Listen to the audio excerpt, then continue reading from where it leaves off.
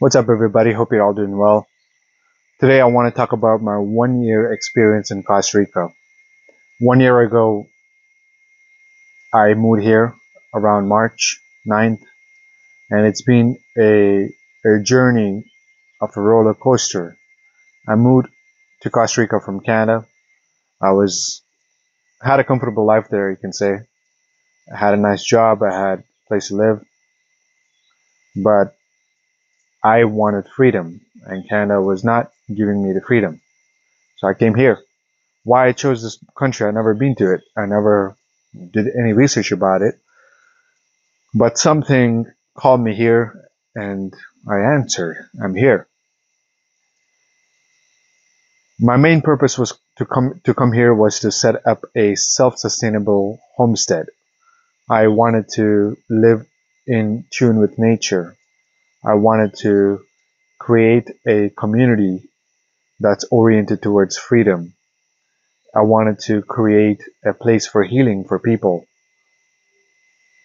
But at the same time, I wanted to explore because I never explored the world before. And this is the first country that I traveled to outside Canada. I haven't taken any Spanish class before I came here, so Spanish wasn't easy for me. So I came here with absolutely nothing, with no knowledge, but I had this vision in mind. And I know a lot of you may be thinking about leaving Canada or leaving the United States, wherever you're living, and you may consider moving to Costa Rica because you've seen videos about it on YouTube and you see how beautiful of a country it is and you want to come here. I want to make this video to those people who have just moved here, are considering to move here from the West, because I made a lot of mistakes that I want to share with others in hopes that you can learn from it and avoid and save money and also save your time. The first tip that I can give you is you need to figure out your mobility options. Car is a must here.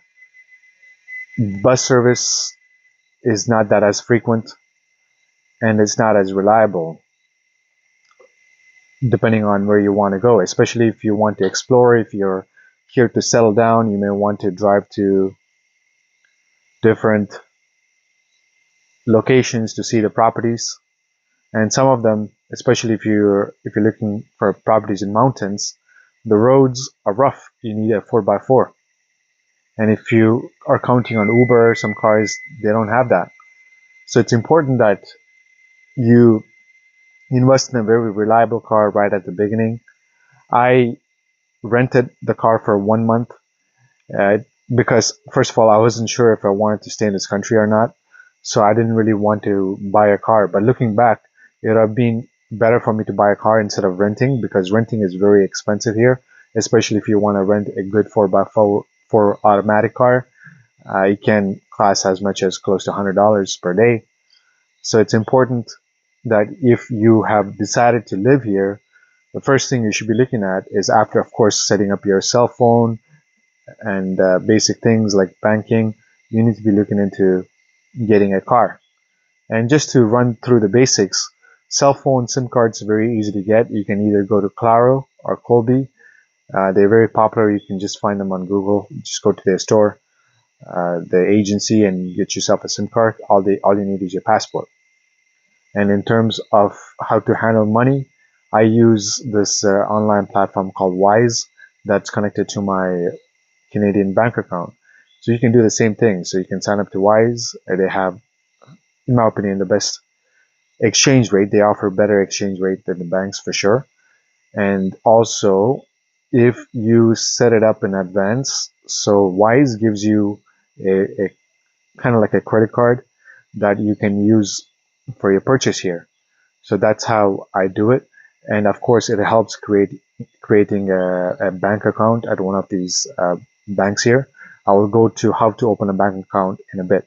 So first of all, buy a car. Find something reliable. You can, I found it on Facebook, so you can just search on Facebook. Just make sure you do thorough mechanical inspection and know what you're buying. Don't buy anything cheap. In this country, one of the important things I learned is cheap is expensive and expensive is cheap. So when you just look at money and you go after cheap things, it may not work out in your best interest. So it is better, in my opinion and from my experience, to buy something quality and to hire someone with quality with whatever you're looking for. Don't fall for things because it is cheap. Always do your due diligence.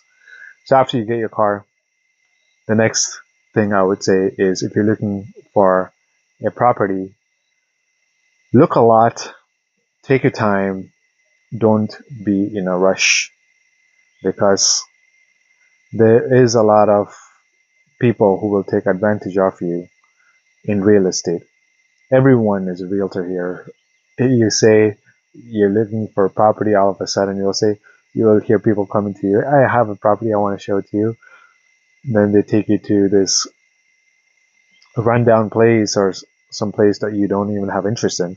So be very clear with what type of properties that you want to have. Write down the features of the properties that are must have for you.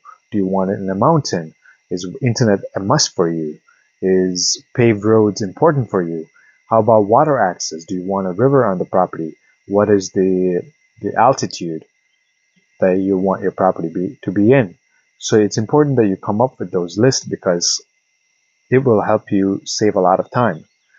So whenever you're looking for property and someone tells you they have a property, you can ask them this question: okay, tell me if it matches these checklists. And then only if it matches, you go take a look at it. Because a lot of times at the beginning, I just used to go to any properties that I find because I was just very curious. And it turned, like, sometimes I wonder, man, why did I come here? It's like a rugged roads and middle of nowhere, you know, cow poop everywhere. It's not taken care of properly.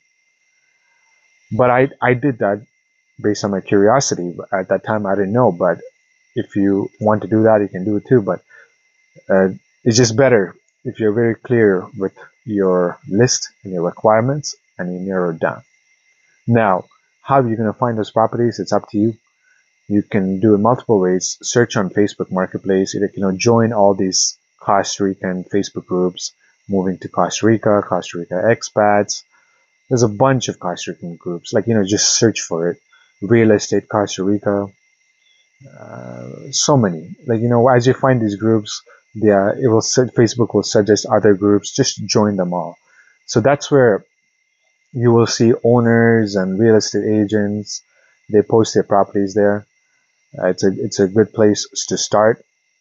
And of course, it would serve you well to go with an experience. So if you want to go with a realtor, go with someone who has a lot of experience, who's been in it for a long time.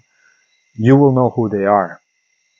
I found a really good one I can recommend you if you are looking for properties in San Isidro, El General. He's from the United States, so he's a very good resource. He has a lot of knowledge. His name is Rick. So if you're interested, I can provide his information to you. So that's how I found the property that I bought. So it's important that you need to find a reliable person like that to find real estate here. A lot of people, they say, real estate agents, they're a scam and this and that, but there's some truth to it. At the same time, if you find a good one, they offer value and it's worth it. And most of the time, you don't pay the commission; it's the seller who pays it. So it works out, both ways. I would say find a reliable, just ask a lot of questions. Usually, real estate agents, they don't ask you to pay or sign any buyer's representation or anything like that. So if someone asks you for that, just see it as a red flag and walk away. Search on Facebook, look a lot, and only purchase or go visit a property if it matches your checklist. When it comes to negotiations, you're going to have a lot of patience here. I noticed that the Costa Rican people, they have this notion that foreigners, especially if you come from the West, you have a lot of money, and they tend to come up with arbitrary numbers out of thin air, and they say, "I want to try this number and see what happens." You got to be detached from your emotions when that happens, because they don't know what they're talking about, and they just want to play around with the numbers to see if you're going to offer. So you got to be very careful with that. You need to find out what the ideal property is worth. So from my research when I came here, like the properties that, like when I was doing the calculation by per meter squares by square meters, it was between $2 to $4 on the average. So for example, 1 hectare is about 10,000 square meters. So 1 hectare should cost anywhere from 20,000 to, I would say, maximum $40,000 in San Isidro El General. If you find properties that are on a higher end, like at $10 or like $20, be very careful of that. Especially if you're buying a raw land that doesn't have any electricity, doesn't have any home, and where you have to do the work to bring in the water, you shouldn't pay more than, in my opinion, $3 to $4 max. And of course, if the property has like, additional wow factors such as a river or like a water source, it changes. It's like, you can push the boundary up, but I would say stick to that, the range that I gave you, $2, $4, $5 max. And you need to compare with the other properties that are around there. So that's why you need to look at a lot of properties before you settle on one, because you don't want to overpay for real estate here, because once you overpay, chances are you won't be able to get it back.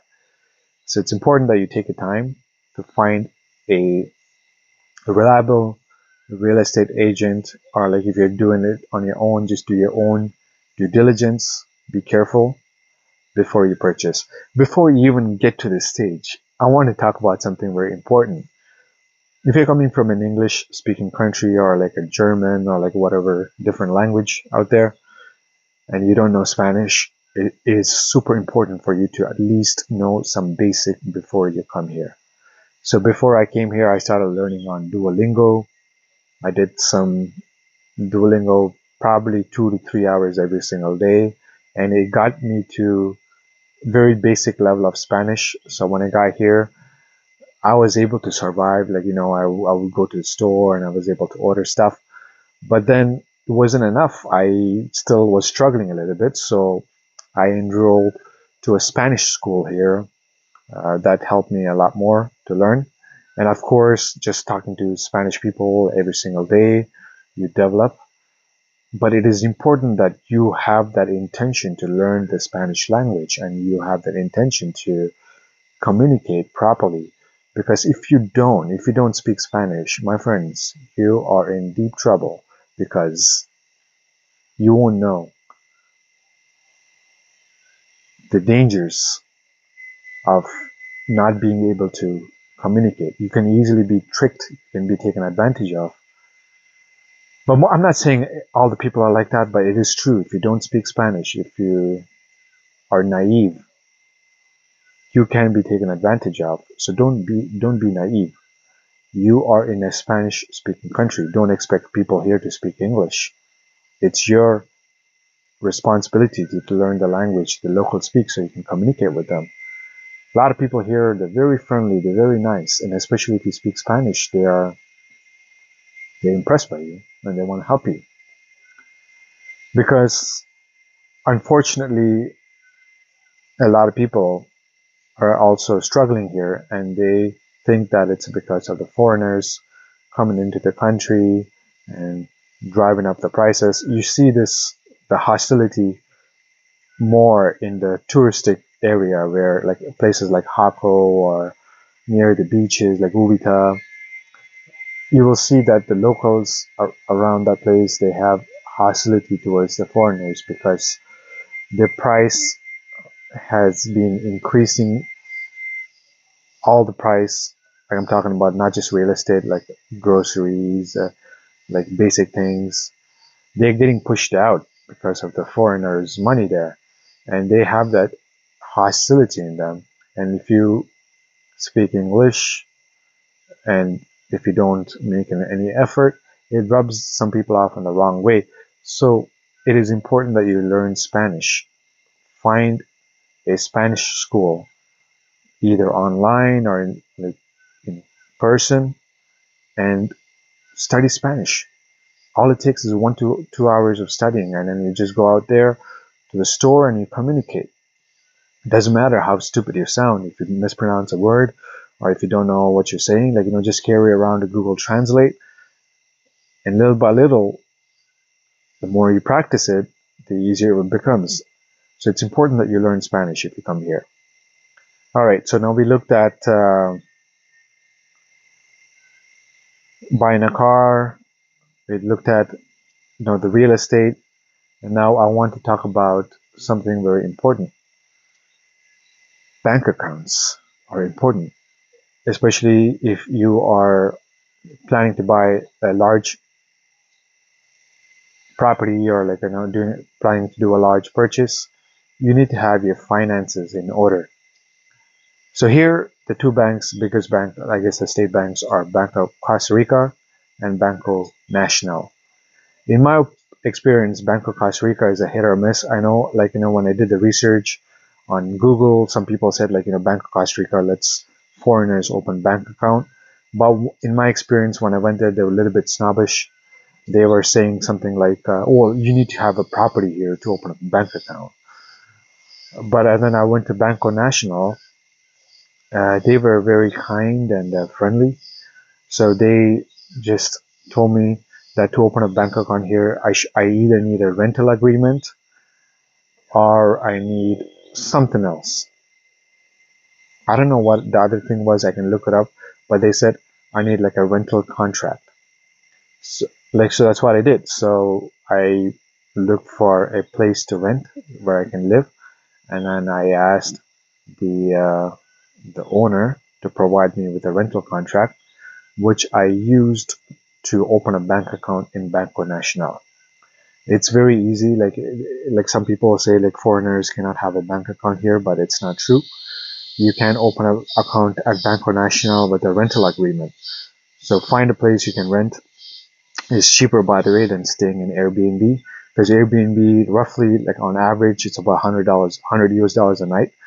It can add up quite a bit. So it's better for you to find a rental.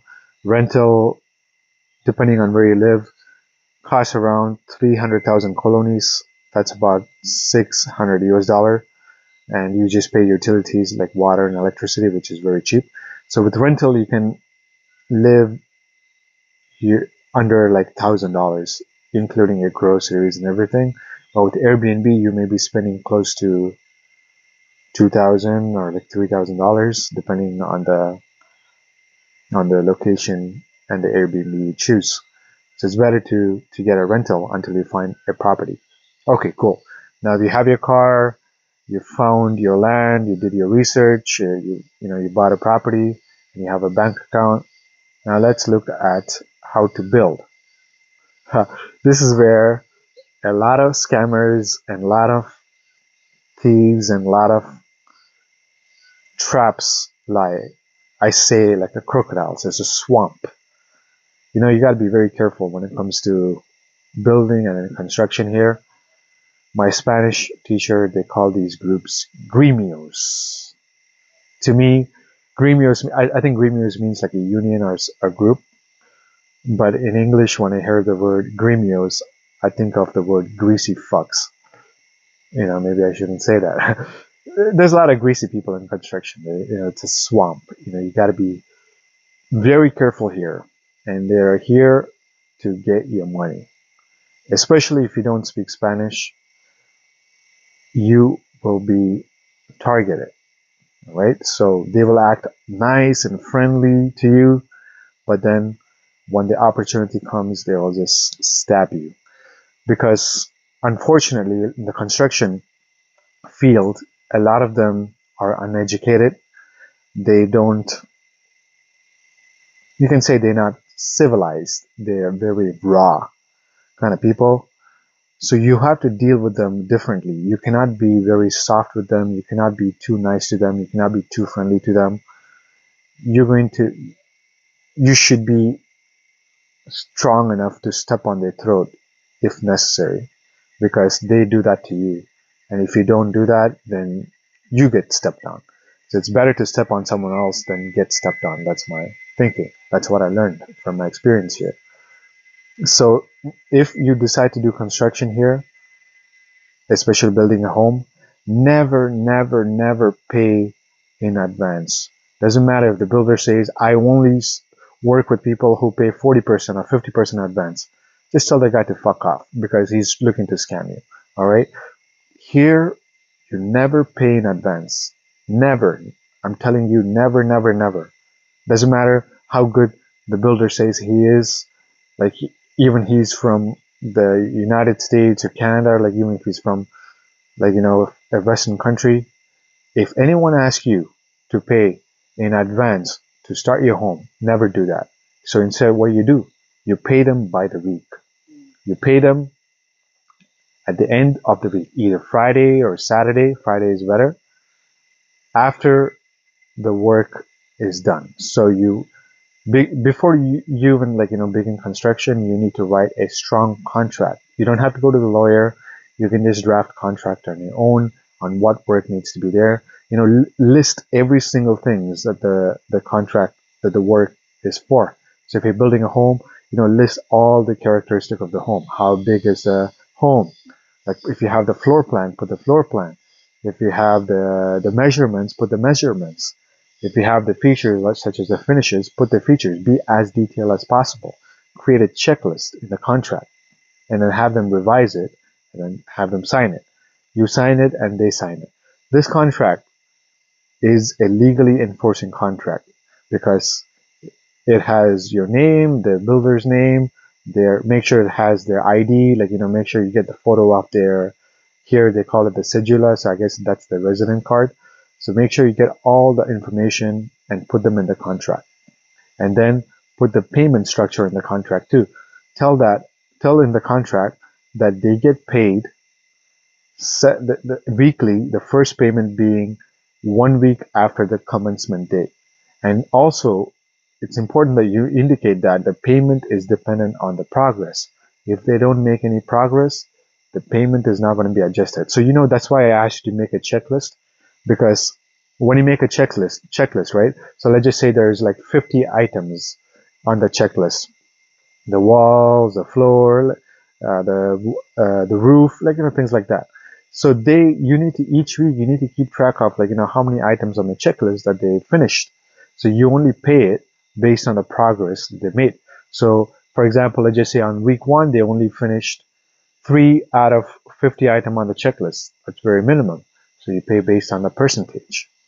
That's how I would do it. So, because if you don't do it, you will get walked on.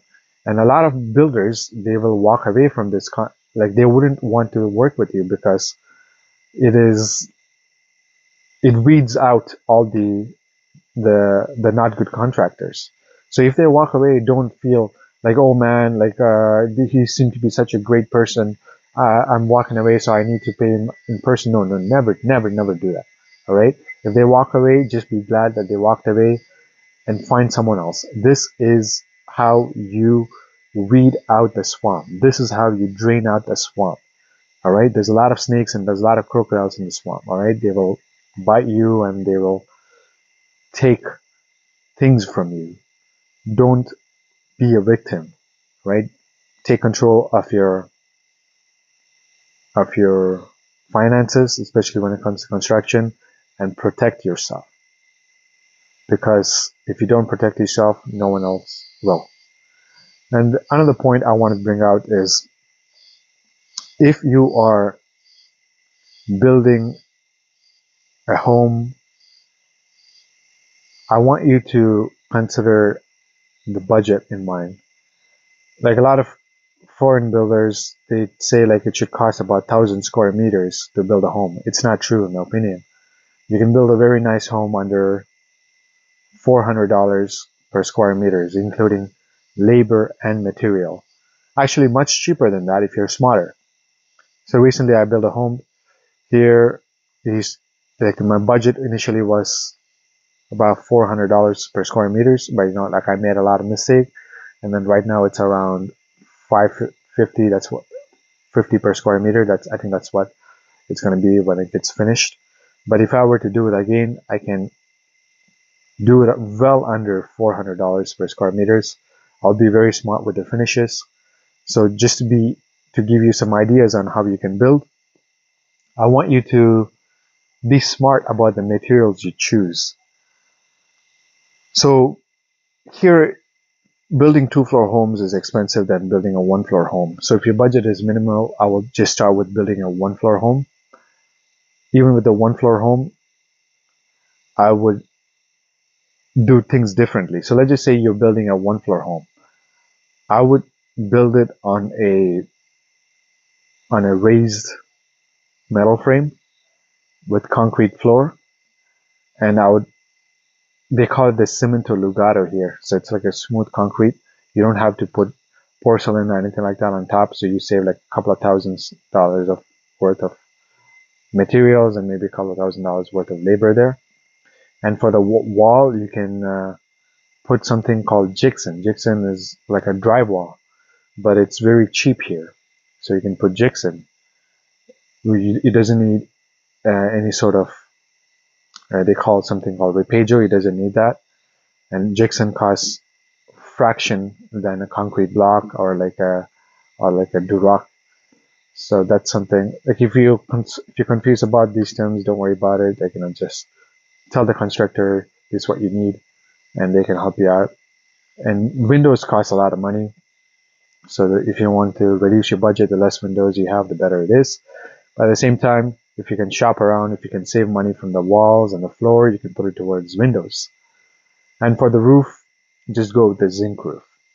Just keep the home very basic. If you do what I said, like that build, like for 50 square meter or like even 100 square meter, you can build that home for, I would say maximum 20,000, $20,000 to $25,000 for a one floor home. And if you want to make that same thing two floor homes, I would say $30,000 to $40,000. Just be smart about construction, protect yourself. Costa Rica is a beautiful country, and I'm not saying all this to scare you. You have to be smart, you have to be strong, and you need to be willing to adapt to the local culture, learn the language, be ready to learn new things every day, be ready for the challenges, and be ready to overcome them. And I wish you guys the best in your journey here, and I wish you guys the best in settling down and finding a dream property, whatever it is that you want to do. And if you need any help, if you need any help at all, you can reach out to me. You can comment on my video or just message me, and I'll do my best to help you with your journey here. All right, my friends, until next time, take care and be fearless.